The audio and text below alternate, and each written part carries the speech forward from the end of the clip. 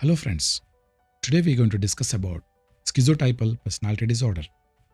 I am Dr. Suresh Badadmat, Professor of Psychiatry, working at National Institute of Mental Health and Neurosciences, Bangalore. In this video, I'll be discussing about schizotypal personality disorder, diagnostic criteria, prevalence, and management of schizotypal PD. What is the schizotypal? This was the term coined by a psychiatrist, Sander Rado, in 1953. Sander Rado tried to describe a group of individuals or patients who exhibited certain characteristics which are distinct from psychotic symptoms or neurosis. That means he named them neither their schizophrenia or anxiety disorder. Hence, he called them as schizotypal disorder. He observed that they had odd, eccentric, inappropriate thinking, behavior, and mood. This odd, eccentric behavior pushed them away from socializing, and also nobody wants to become their close friend. Hence, they lack confiding social relationship. They are invariably called as odd person, weird person, or a different person in the society. Let's look into the DSM-5 diagnostic criteria for schizotypal personality disorder. For schizotypal, there should be a pervasive pattern of social and interpersonal deficit, marked by acute discomfort with and reduced capacity for close relationship, as well as cognitive and perceptual distortions and eccentricities in the behavior, and it should be present in most of the context in the life. They should have at least 5 below symptoms. What are those 5? First and the foremost is ideas of reference. That means they should not have delusion, only ideas. Odd beliefs or magical thinking that influence behavior and is inconsistent with subcultural norms. They also have unusual perceptual experience, including bodily illusions. They will have odd thinking and speech. Speech will be vague, circumstantial, metaphorical, over elaborate, and stereotyped. Sometimes they also have suspiciousness or paranoid ideation. Inappropriate or constricted affect is seen.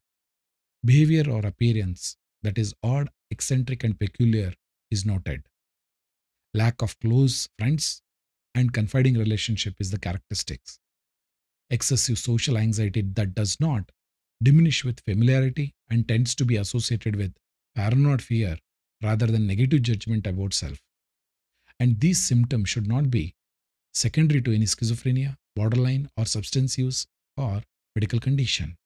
Of course, schizotypal personality disorder can be diagnosed with other medical condition or psychiatric condition if you are able to establish this personality disorder was prior to the onset of psychiatric illness. Let's look into the prevalence. The prevalence of schizotypal personality disorder is somewhere around 4% as per National Epidemiological Survey. If you look into the differential diagnosis, the schizotypal PD will have odd, eccentric, unusual behavior. They may have transient psychotic symptoms, but these symptoms are stable, enduring, and they do not have any delusions and hallucination. Whereas schizophrenia patient will have delusions, hallucination, disorganized behavior, impaired activities of daily living, impaired biological, social, and occupational dysfunction. Diagnosis of schizotypal PD is done by a good clinician doing good clinical interview, detailed evaluation, observation, collecting information from multiple sources such as parents, siblings, friends, relatives, and colleagues. Of course, you can use projective test for diagnosis of schizotypal. Invariably, various other personality disorder scales can be utilized, such as Personality Assessment Inventory, SCID, Minnesota Multiphasic Personality Inventory Scale 2, Million Clinical Multi-Auxiliary Inventory 2, 3, Personal Diagnostic Questionnaire 4, and Schizotypal Personality Questionnaire can be used here. With regard to treatment, similar to any personality disorder, the treatment is medications, psychotherapy, and combination. However, there are hardly few studies with regard to treatment of schizotypal PDs. Hence, evidence-based recommendation for treatment of schizotypal PD is not available. There are only few open label studies available. Recently in 2018, Krishner and his colleagues did a systematic review of schizotypal personality disorder, and they looked into various aspects, and they were able to find 18 studies on diagnostic instruments, 22 studies looked into pharmacological treatment, 3 on psychotherapy, and 13 on longitudinal course of the schizotypal disorder. The results clearly said that risperidone and olanzapine are found to be effective in schizotypal personality disorder. The literature on psychotherapy is very sparse, and that does not allow them to recommend for therapy. However, you can try psychotherapy in schizotypal PD. Moderate remission rates have been found to be in the long-term course and outcome of schizotypal personality disorder.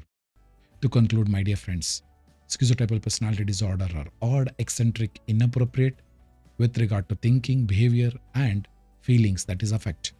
The prevalence of schizotypal PD is 4%. There are hardly few studies with regard to treatment of schizotypal personality disorder, prevalence, long-term course and outcome. It is difficult to make any strong treatment recommendation because the studies are very few. With regard to treatment, available evidence indicates to risperidone and olanzapine. Thank you very much for giving your valuable time. Stay safe.